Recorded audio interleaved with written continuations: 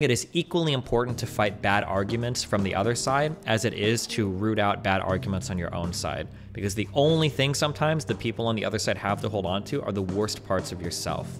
So for instance, and I've noticed this come up over and over and over again. Are they going to do another debate, or is that just completely off the table? I would be shocked because completely unrelated. Did you hear that weird meme about Dylan being overly defensive during the debate moderation and feeding the Serfs articles?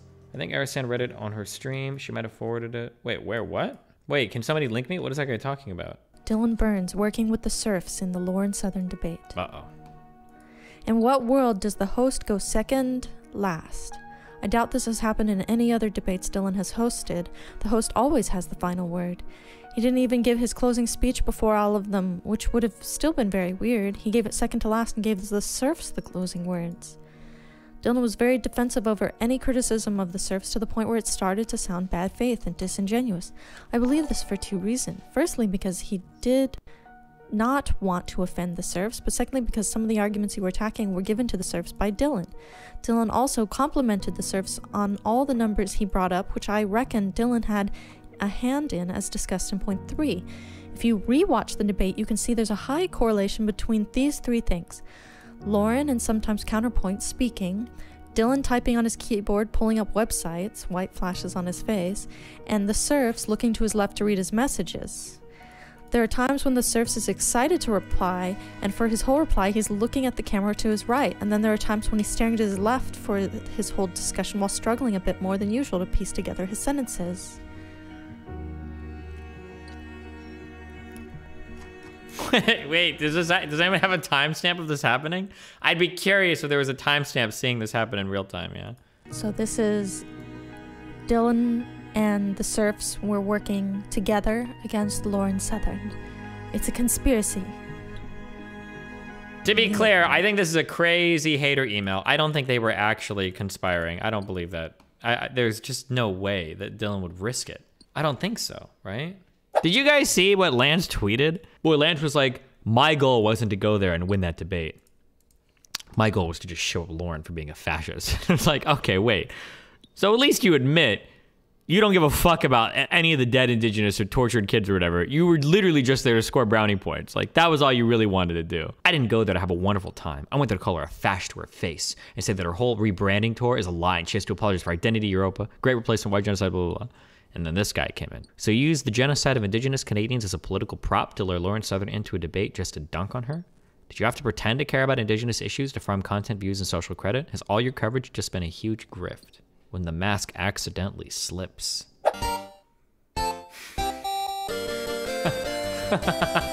Wait, what is this? Is this gonna be not safe for work? Hold on.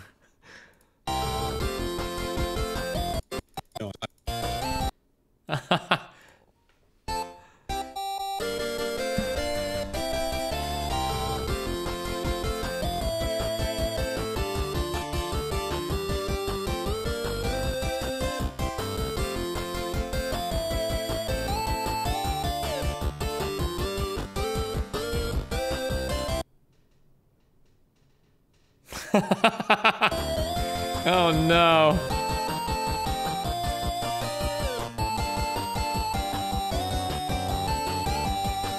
Yeah, no, I'm not doing that. She's already directed all the terms of service, all right? I've done every single thing she's asked.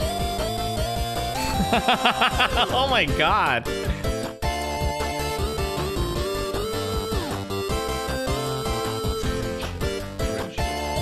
You're such a bitch, Lan. Jesus. Uh-oh. I joined. Do you want to talk briefly about that debate, if you want? Sure, what about it? I think we basically agreed that... Would you agree with me that overall, it's probably made the fight, like what I said in that tweet, like in terms of the Twitch space, it's probably made the optics of people who try to fight for Indigenous reconciliation even harder now because of how... my point of view on all this recently has been with way more broad than this conversation, but it's just that like anytime people begin with an unfactual foundation, it makes everything impossible from that point on, because your credibility, and when I say your credibility, I mean like your credibility in terms of like the side that you're on is just completely destroyed. That's why I think there are two parts that are equally important.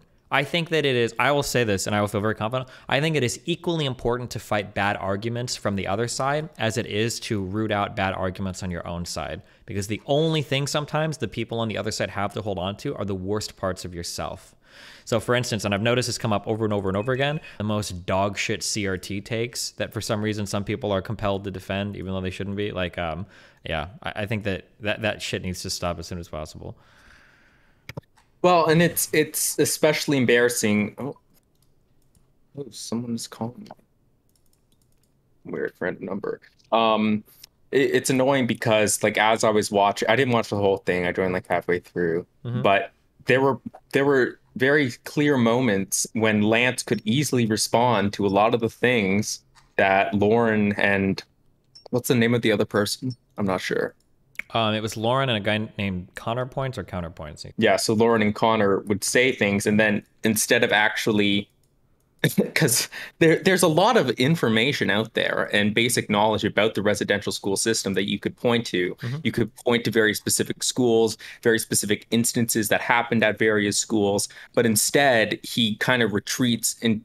Like, I think it was mostly just ad hominems most of the time, or restatement that no, there definitely was genocide, and if you're just denying that, then you know you're being bad faith or whatever. And for some reason, they spent I don't know how long talking about what's it called, the archaeological technique to figure out if there are bodies underneath the soil or whatever. The GPR scanning or whatever. Yeah, GPR. Like, I don't even know why that wasn't necessarily being discussed, because you could even say, because for one thing, we've known that there were mass atrocities that happened at residential schools before any of these graves were found. The only reason it's really significant is because the media is now reporting on that. I mean, Indigenous, like their family members went missing. This has been, it's not even an open secret. This is just common knowledge that generated, you know, intergenerational trauma.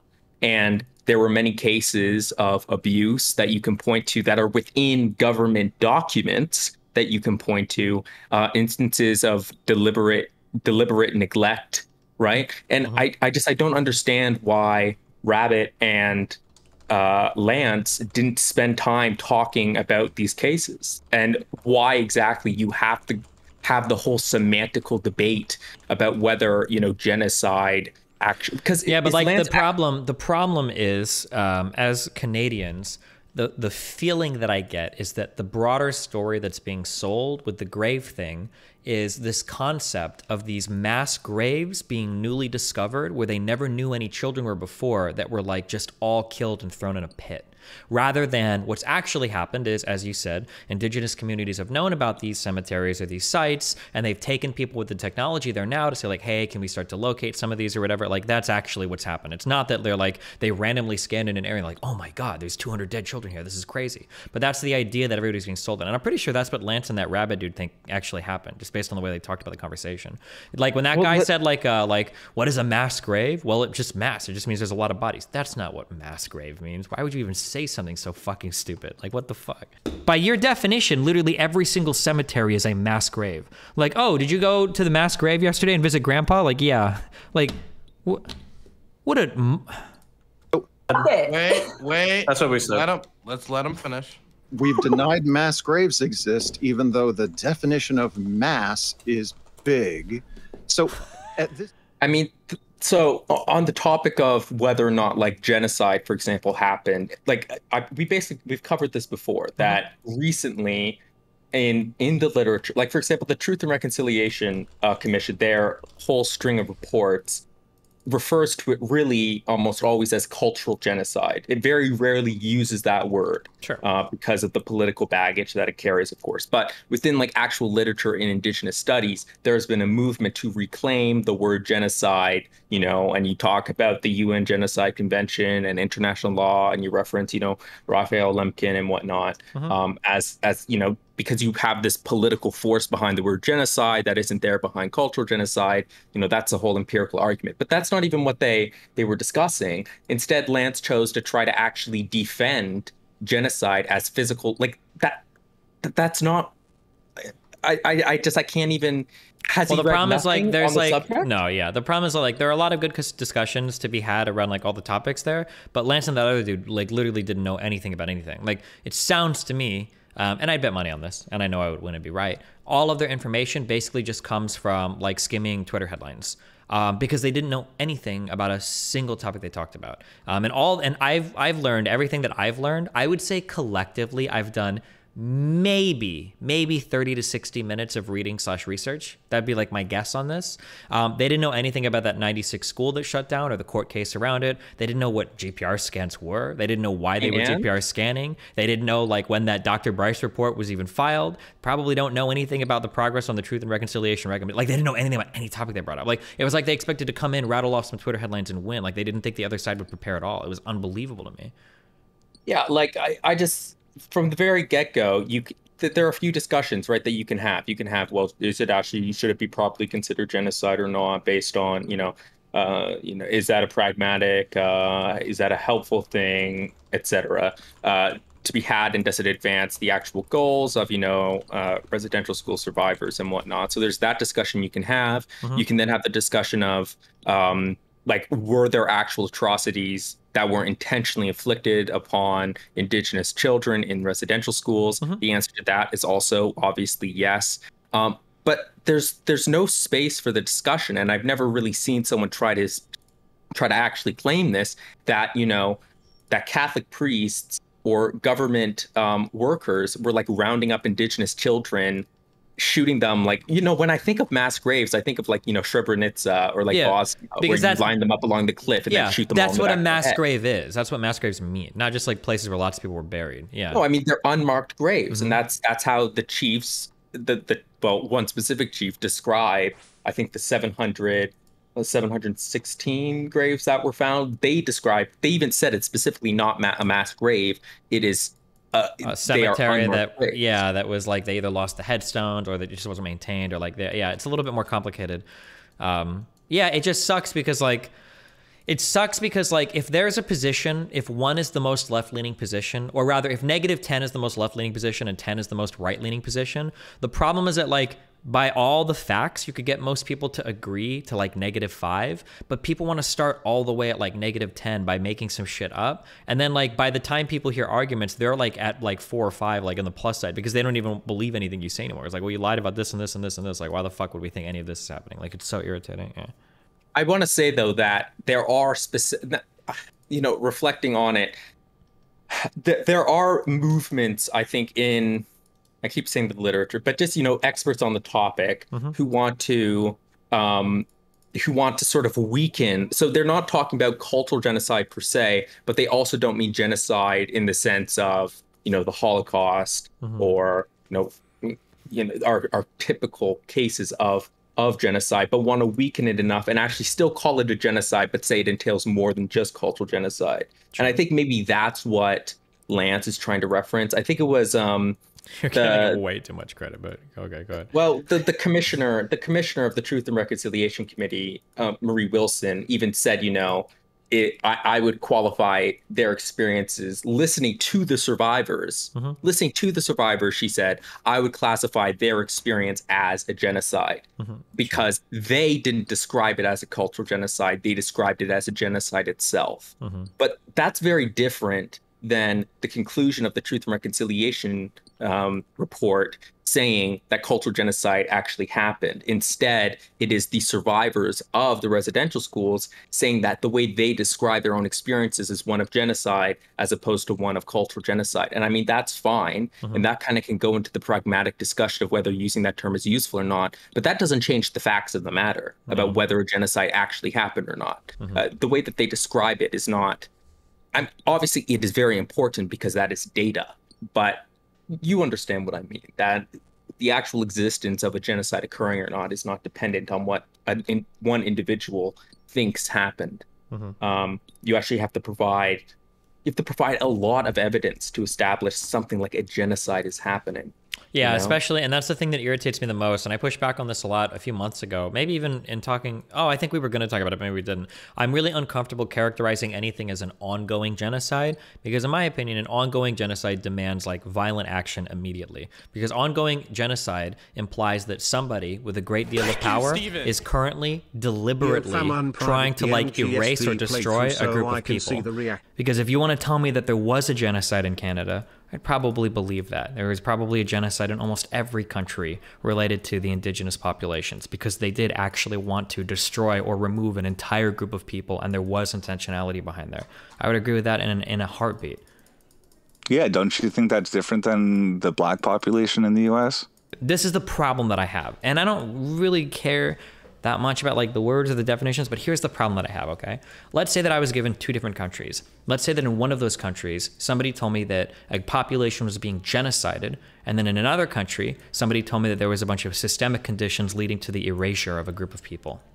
In the first country, I would need to do one thing first, is I need to find out, are all the people there genocidal? Does the public support the genocide of a population? If that wasn't the case, well, now I need to find out which aspects of the government are covertly involved in this. There needs to be investigations, there needs to be prosecutions, maybe war crime trials or something, if it's an internationally defined genocide, right? We need to find those people, we need to make them accountable, bring them to justice, and then hopefully the system will begin to reorient itself in order to alleviate the concerns of the indigenous populations. That would be the goal. But in the second country, if there wasn't like this explicit intentional genocide occurring, well, then it's just, okay, we have a whole bunch of systemic issues. We need to come together. We need to figure out different ways to approach and solve these problems because what we're doing right now isn't working. The way that you would address the problems in each country is wholly different. And this is why I don't like using a word like genocide to define what could just be like bad systemic problems, because now you're going to have people looking. It's just because you need a bad guy. Well, for genocide, that's really all it comes down to. Like cartoonishly, you need a bad guy. The results in both you need a bad guy. I don't need a bad guy. And so like when people start pushing that narrative, and then you start to see like fucking like 20 plus churches or whatever over the past few months have been burned down. It's like, okay, well, fuck. Like, I mean, that's kind of the response that you would expect if you're legitimately trying to say that there is a current ongoing genocide, you know?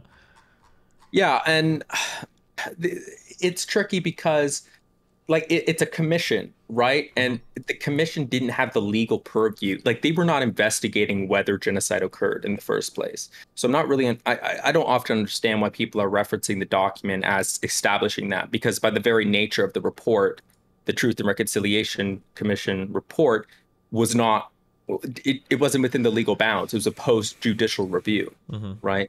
To help, settle this massive class action lawsuit against the Canadian government. So, it was not meant to determine the type of conclusions that people like Lance or, other people on the left want to say it does. You have to be referencing something more than that in order to do that. And these people just don't have the knowledge. To do any of that. In order to actually make those types of arguments.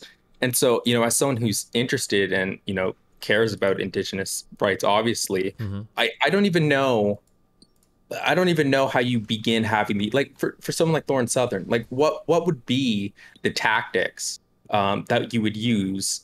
Because ultimately, I think people are just using it and trying to be a bit contrarian about it in order to gain track. Well, and that's the question, and that's the issue, because it's hard to tell because based on the concessions that like Lauren, well, I don't even call them concessions, but based on things that she did say, it sounds like even for somebody, I don't know how far right she is today, but for somebody as far right as she is, it seems like even she agrees that there were like atrocities that were committed in the residential school system. Like, so if somebody that far right even agrees with that, then it seems like you've got way more common ground than it seems. So why would you start with something so divisive and so like unfactual? Like it's so stupid, That white rabbit guy too is like the bigger disappointment than Lance. I don't know how much of that debate you listen to, but oh my god, what an absolute fucking clown. Shh, Connor, shut the fuck up. Lord, please, for the love of God. Tale of Twin Rabbits. I'm pretty sure your brain is running on 1995, okay? Never mind. Connor, fucking, you're clear for takeoff. We're fucking 30 minutes into this goddamn debate talking about, like, I don't know, terms about murder and descriptive reality and history and all that kind of shit. And you want to talk to Lauren about fucking GPR and whether or not she can offhand come up with a new way to conduct anthropology? I don't give a shit. Fucking catch up, because basically what you're doing right now is you're acting smarter than everybody else in the fucking room while saying absolutely fucking nothing. Absolutely true. Okay. He spoke like Vosh. And it little, really, there's a lot of people, like you can tell when someone's watching Vosh because they start to speak like him. Maybe. And Yeah. actually, that really comes back to you because you influence the way that Vosh speaks. So you can actually recognize parts of you in these monsters that you're creating. So I think my you third actually generation clones. Yeah, my demon exactly. You are partially to blame for all of this. Yeah. So Might try. but you know what? Are they going to do another debate, or is that just completely off the table? I would be shocked because there are a lot of kind of like, I personally think that Lauren was involved in stuff that was way too far right for anything I would find acceptable. Oh, yes. But there is a lot of exaggeration there, and Lance plays into it. So for instance, like she was never like shooting flares like at immigrants or whatever. Like a lot of it is heavily exaggerated. So the problem that's going to happen, and this is, I don't think he'll actually do this. Actually, he might. His ego might be big enough to do it. The problem is that if Lance goes into a debate with Lauren Southern, Lauren is going to come out of that debate looking like she actually wasn't involved in anything far right at all, because all of Lance's claims are going to be staked way too extreme, and they're not going to actually like trace back to reality much. And she's going to have like 50. I'll just say that she has a lot of evidence of what, because of stuff not on like Wikipedia, she has a lot of evidence for like what actually happened or what she was involved in that is contrary to a lot of like the really popular left-leaning narratives. So it would be like a really bad conversation for him to have. Yeah. And the other thing though is, I mean, even with someone like Lauren, that I don't think that she was really engaging with the issue. Like, I remember she was talking about like, oh, you know, I want to see, what we should really do is we should find those individual the individual actors who committed these crimes and, you know, yada, yada. And I think she eventually said, you know, but there's, you know, it's been however many years since that happened. So, but the other thing is that I don't really know Indigenous people who want that. I've never heard, and I know quite a few residential school survivors, none of them are asking for that, right? Because for one thing, that's incredibly an emotionally draining experience to go on the stand in, you know, what is basically a settler dominated legal system. Let's be frank. To then, you know, try to prosecute these individual governmental workers or Catholic priests or whoever it may be, that's just not something that's really on the table. So it seems like a lot of the discussion about the topic it's completely useless because these are not the things that need to be talked about when we talk about, you know, Indigenous reconciliation. Sure. We have to actually be talking about, well, what can the government do now? Yeah. I think the point of bringing that up, though, is that like something that's very frustrating is that the legal system, a lot of people have a misconception that the legal system works like a TV show where every murder, all of these things are solvable as long as you like have like the smartest guys researching it. But when it comes to like sexual molestation cases or that stuff that's like 20, 30 years old, even something that's current day, if nobody's willing to like come out and testify, like you're pretty fucked. Like you're never really going to solve any of this shit. Like it's just fucked. And I think because Lance was trying to say like, oh, like why aren't all of these cases being worked on or whatever? And it's like, well, I mean, like, unfortunately, like they just never will be, right? And I think he was arguing that the Catholic Church should release all the records for all the priests that worked at those schools. But I mean, given that they're already burning down churches, it would be probably not good to release the names of everybody that was involved in it. Yeah, and I agree to an extent, but it's also just, it's difficult because, like, for example, there are a lot of, like, I think you and I still probably disagree on the matter, you know, like, do I think that the Canadian government is committing genocide right now? Obviously, no. Obviously not. But the Canadian government is still taking and has recently taken active steps that don't point towards reconciliation. And that's what's very frustrating, I think, to Indigenous people, is that the government is not being as transparent as it needs to be, is not assisting in the way that they need to. And that's what should really be talked about. You know, like the Canadian government, they were destroying documents that would have been relevant to the conclusions made by the report. A lot of people don't know that, but the Canadian Supreme Court made it legal to destroy documents from the Department of Indian Affairs and its subsequent agents or subsequent departments, you know, if they are 15 years old.